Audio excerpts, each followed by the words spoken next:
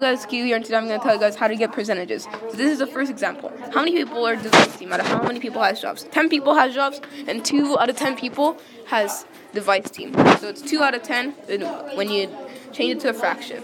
So this is how you get the decimal. 2 divided by 10.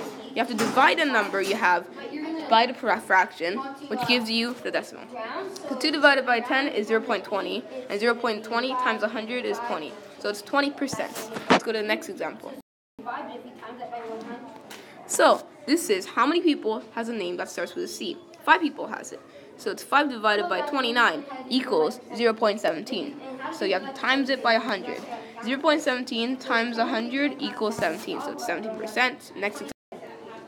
So how many people has a birthday in May? 7 out of 29 people. So 7 divided by 29 is 0.24.